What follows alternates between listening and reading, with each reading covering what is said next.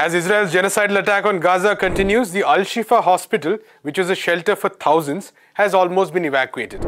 In this special weekend edition of Daily Debrief, we bring you the latest from this brutal war on the Palestinian people.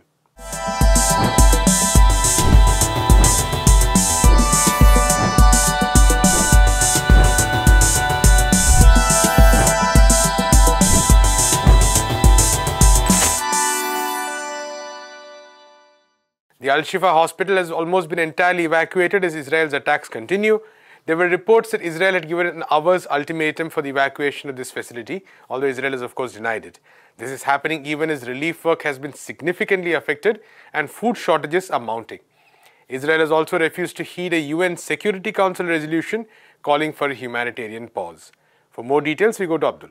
Abdul, thank you so much for joining us. So, quite a lot of developments happening in Palestine. Let's first go to the Al-Shifa hospital, which is where a lot of the media coverage has been focusing on as well. What's really happening on the ground? We've seen that a vast majority of the hospital, at least, has been evacuated as of now. In Al-Shifa hospital, there was a confusion today whether Israelis have asked for evacuation or not. The hospital staff claimed repeatedly that there was an ultimatum given by Israelis to vacate the hospital within an hour. And given the fact that there are large number of patients inside the hospital, some of them cannot even move. Of course, this is considered to be a kind of another level of kind of atrocity or which Israel has been doing for more than a month, almost 1.5 months now. So, but Israelis later on claimed that they have not asked for evacuation. But despite their claims, it seems that local Israeli forces have forced a majority of the patients. Out of 600 patients, more than 450 were forced to leave the hospital on Saturday afternoon, and a few of them are still remaining, which of course cannot move.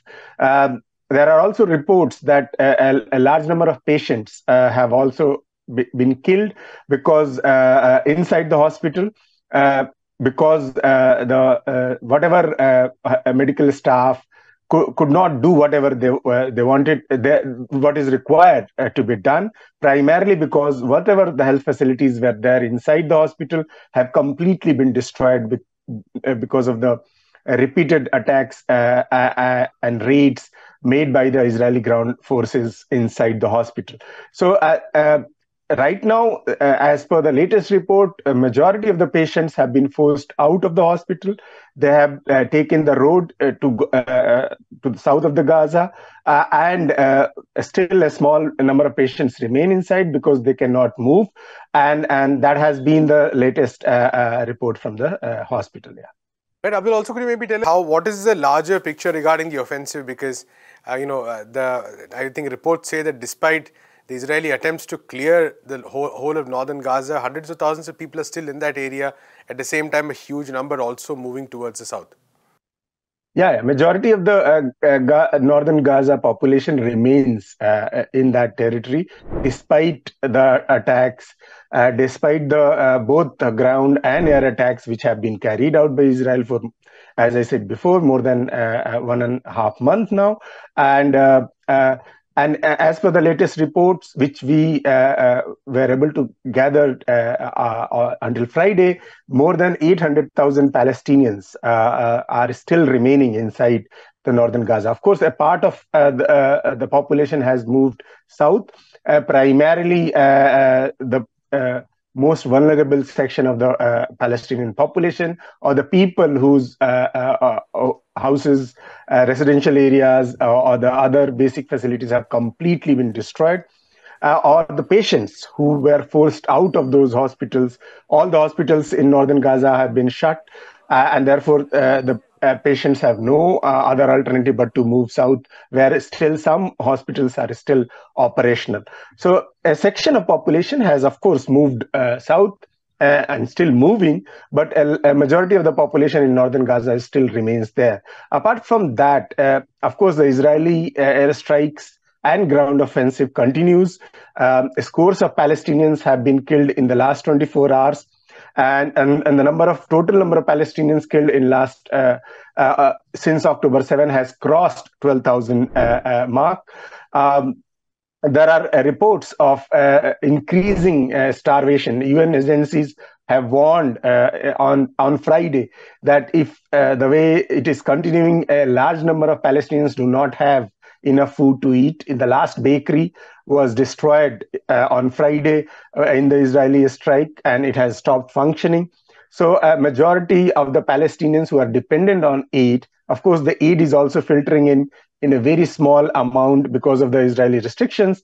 And UNRWA, one of the basic agencies which basically carries out the relief work to a very large extent in the Gaza, even when the war is not happening on the other days, has basically expressed its inability to continue its operation, which would be a complete disaster if that happens, primarily because there is no fuel and there has been repeated targeted attacks against its work. So after all these pressures created, it seems that Israeli government has agreed to allow 2 trucks of fuel inside Gaza through Rafah border. But again, the relief agencies and the authorities in Gaza are claiming the 2 trucks of fuel is not enough, primarily because the number of people affected and the size of the territory, the number of amenities which required to be run,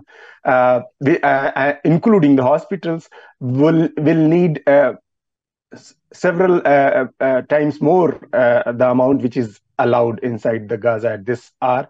And therefore, the overall humanitarian situation is becoming bad to worse, and it is there are imminent threats of starvation, imminent threats of epidemic breakouts like cholera and other serious diseases, and which can kind of create a large number of havoc in the Gaza, which is already suffering.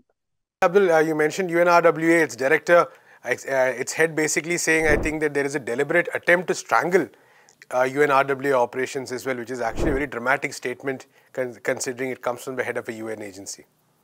Yeah, of course, it is deliberate. There is no doubt about it. He, of course, because he's a diplomat, he has to kind of be in fact, if you see UNRWA's statements, they refrain to name Israel in their statements, primarily because they don't want to kind of invite even harsher reaction and complete shutting down of their operation. And Israel is capable of it. They did it with the UN officials after Guterres said that what happened on October 7 was not without a context. So of course, one can understand why, despite the fact that there are diplomatic constraints, if UNRWA chief comes out and says that there has been not Israel, of course, but there is evidence that there is an attack on the UNRWA officials, then they're deliberately depriving them from basic necessities like fuel. All of this is happening with a particular scheme, and that scheme basically is to kind of make all these agencies dysfunctional and make the Palestinians suffer more. And so, of course, that is the larger implication of his statement. He said that fuel is used as a weapon, correct? So, and who is using it? Of course, Israelis. So, yeah, that is the overall situation in the Gaza Strip. And now it is becoming much more, most of the agencies are becoming much more assertive. They have refrained from naming Israel primarily because, as I said before, because of the fear that this will lead to even harsher reaction from the Israelis. And Abdul, finally, also a resolution passed by the UN Security Council a few days ago. Important to note that even this resolution does not call for a ceasefire. It just once again mentions the word pause. But even this pause apparently is too much for Israel to accept.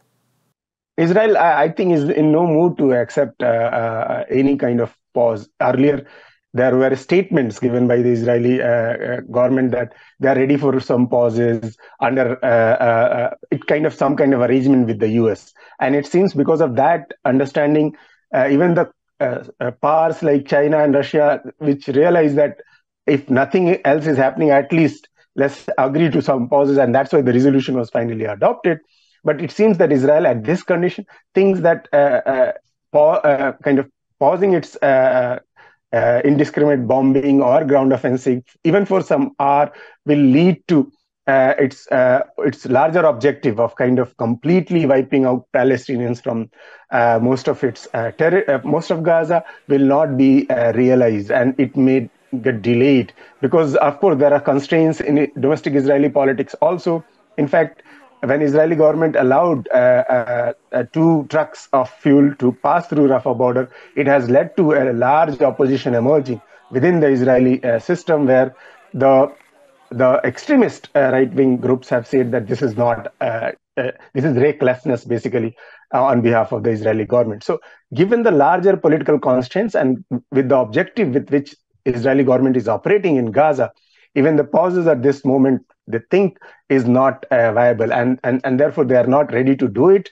and they want to achieve whatever the goals they have completely before any end to the atrocities are made. Right, Abdul, thank you so much for that analysis. We'll come back to you on Monday and see where we are at. The suffering of the Palestinian people continues at this point. Thank you so much. That's all we have in today's episode of Daily Debrief. We'll be back on Monday with a fresh episode. Until then, do visit our website peoplesdispatch.org and follow us on all social media platforms.